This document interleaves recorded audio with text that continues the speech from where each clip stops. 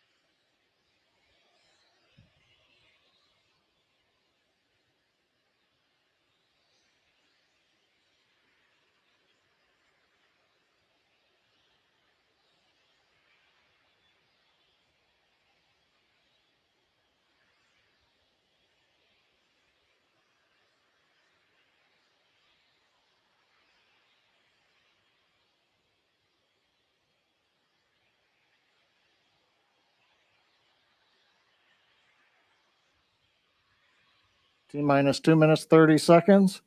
Finishing up propellant loading, and we are now closing the fuel and LOX fill valves to the vehicle.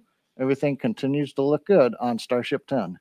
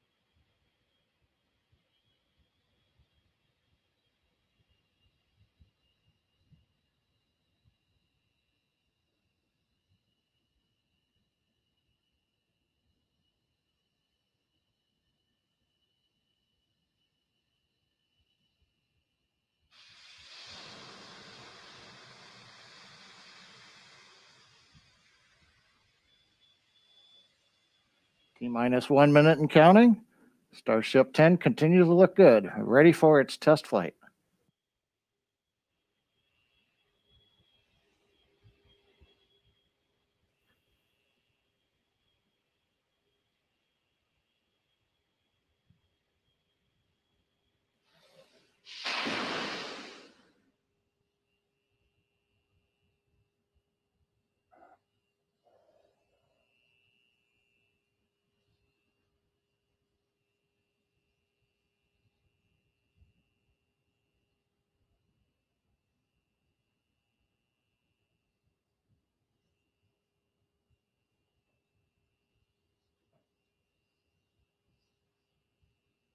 T-minus 30.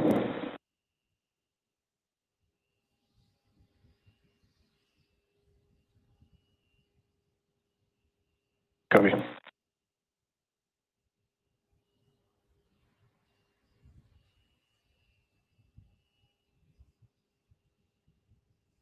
T-minus 10, 9, 8, 7, 6, 5, 4, 3, 2, 1. Ignition. We have liftoff.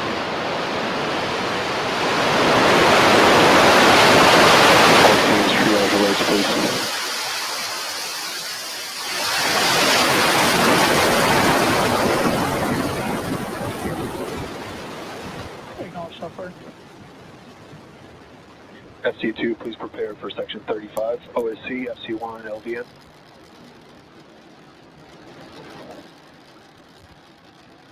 T plus 30 seconds, Starship 10 has liftoff. It's headed to 10 kilometers on its test flight from Boca Chica in Cameron County, Texas.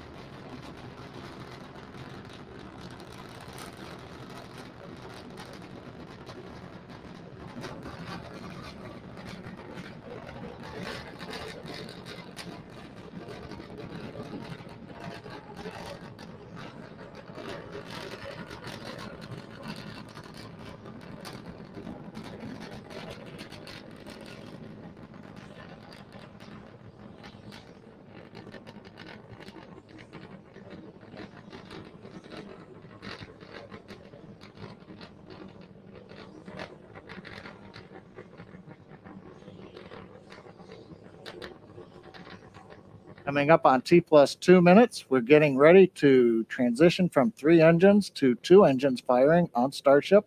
We'll be shutting 1 engine off. That's intentional.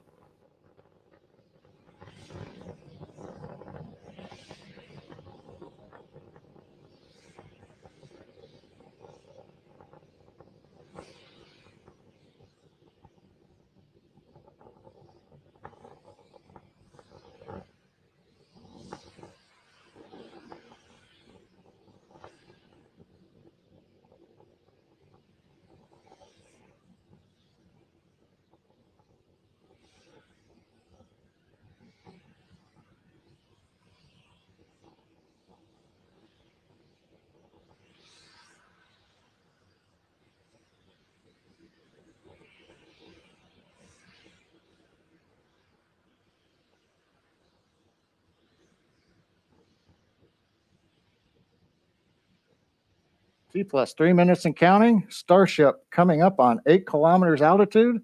We're getting ready to shut down the 2nd engine. This is intentional. I'm clear. Oh, very nice. Very nice. Okay, now to switch over to the header tank for the 1 engine.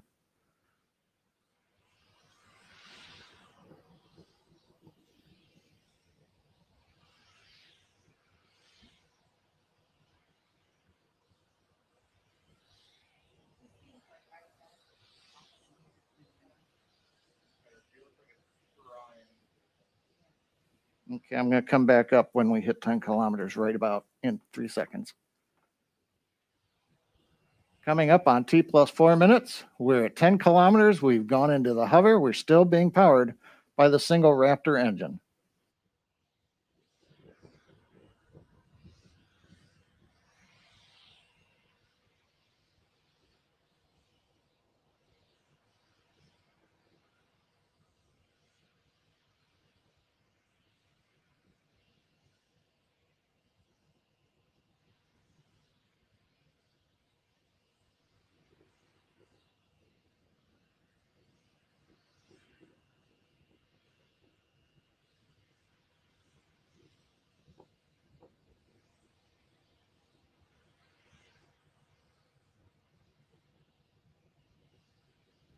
T plus 4 minutes and 40 seconds. Starship has transitioned. It's flipped to the horizontal mode, beginning the descent back to the landing zone.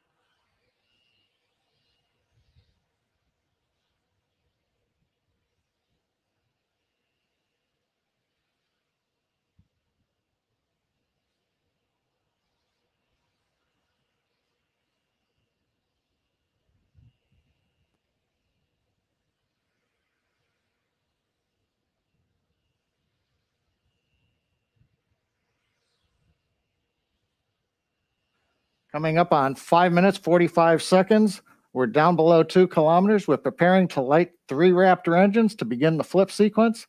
It'll culminate with landing on the landing pad in Boca Chica.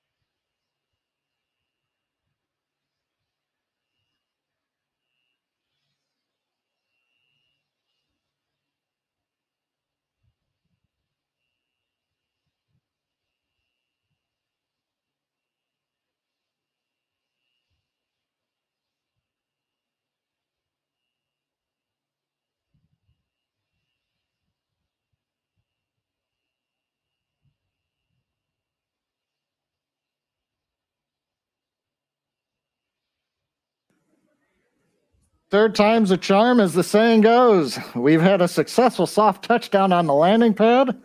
That's capping a beautiful test flight of Starship 10. As a reminder, the key point of today's test flight was to gather the data on controlling the vehicle while re-entering, and we were successful in doing so. We had a nominal ascent. We had the maneuver to place Starship horizontal when we reached 10 kilometers, right on time. And then during the subsonic entry, it appears we had good control of the vehicle using the front and aft flaps.